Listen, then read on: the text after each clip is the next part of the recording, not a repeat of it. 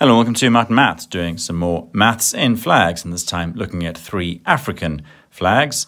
We've got Kenya, Botswana and South Africa. So in the first flag with Kenya, we have the background of some rectangles, a shield and spears as the shape, and we definitely have lots of parallel lines. We see the black, white, red and green all in parallel lines.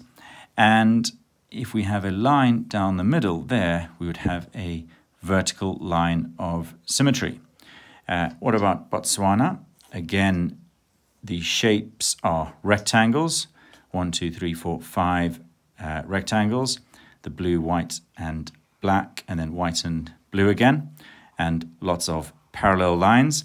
This would then have both a vertical and horizontal line of symmetry, because I could fold it that way or that way and get the same shape.